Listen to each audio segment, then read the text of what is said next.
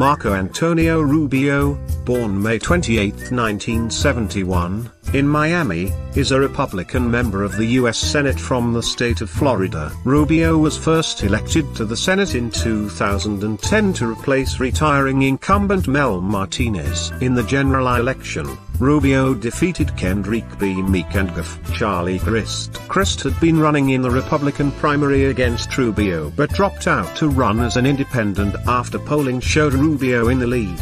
In April 2015, Rubio announced that he was running for President of the United States in 2016 and said he would not seek re-election to his Senate seat in 2016. Rubio dropped out of the presidential election in March 2016 after coming in second to Donald Trump in the Florida Republican primary. In June, Rubio announced that he would seek re-election to his Senate seat. He won re-election with 52% of the vote.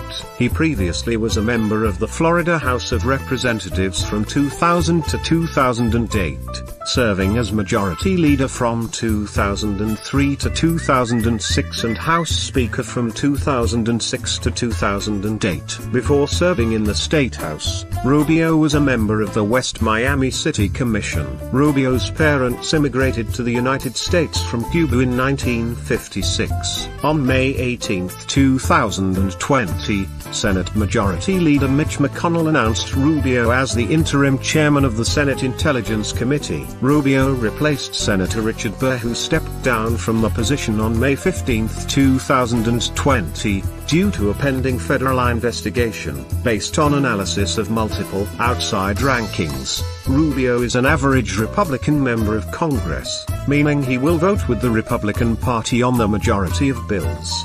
Biography. Born to a family of Cuban immigrants, Rubio was raised in Miami and Las Vegas. He attended South Miami Senior High School and graduated in 1989. He then attended Tokyo College for 1 year on a football scholarship from 1989 to 1990. Before enrolling at Santa Fe Community College, he earned a BS degree from the University of Florida in 1993 and his JD degree cum laude from the University of Miami School of Law in 1996.